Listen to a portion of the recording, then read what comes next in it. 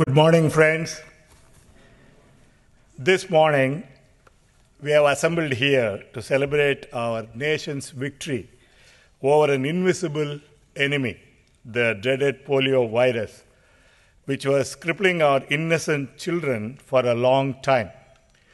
Believe me, today is a red-letter day in the history of Rotary in India. On January 13, 2014, India completed 3 years without reporting a single new case of polio. As you all know, Ruksar, that innocent girl from Howrah, West Bengal, was diagnosed with polio on 13th of January 2011, and that is the last case.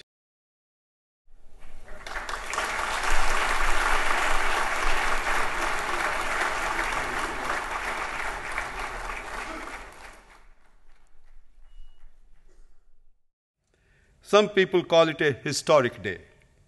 After all, polio has been consigned to the history books in this region. To us in Rotary, it is a day of awakening to the realization of a dream. Respected Rashtrapati Ji, we are truly honored by your presence. I recall when in 1992, I returned to my homeland after completing my term as President of Rotary International. I met you, and at that time, you showed keen interest in what Rotary was doing with particular reference to polio eradication program. I and Rotary are therefore particularly elated that now, when you are heading the country, the success has been achieved.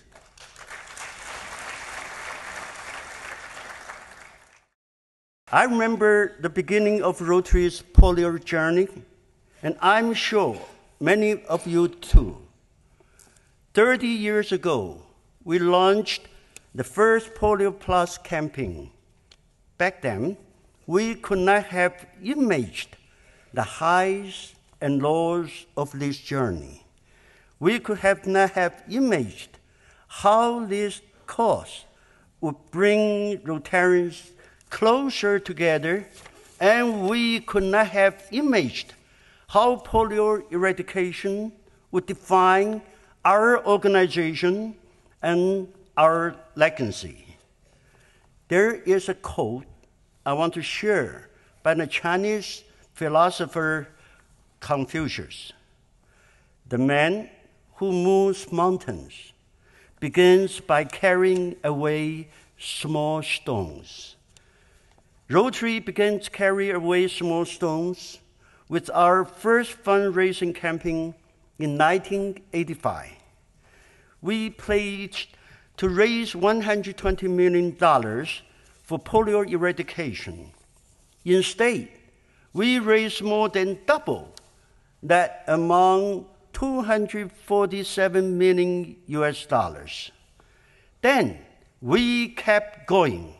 With each campaign, we carried away more stones, one child at a time, one country at a time, one region at a time. Today, Rotarians have contributed more than $1 billion to eradicate polio.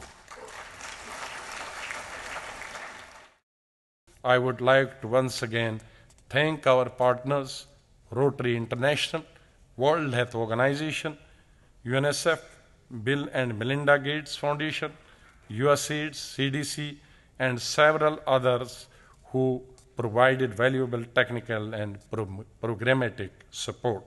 I also acknowledge the hundreds and thousands of our frontline workers, supervisors, vaccinators, volunteers, parents, and children, as well as senior officers of the ministry, who braved most difficult terrains and circumstances to give 2 drops of polio to each and every child across the country.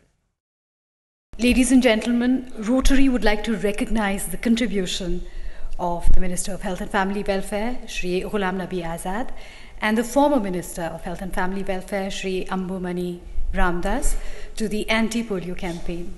We request the Honorable President, Shri Pranab Mukherjee, to do the honors. Shri Dr. Ramdas.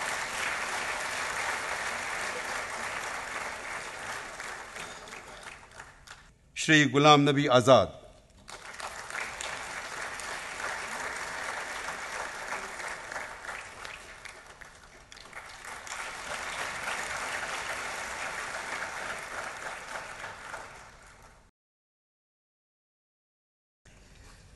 It's indeed a privilege for me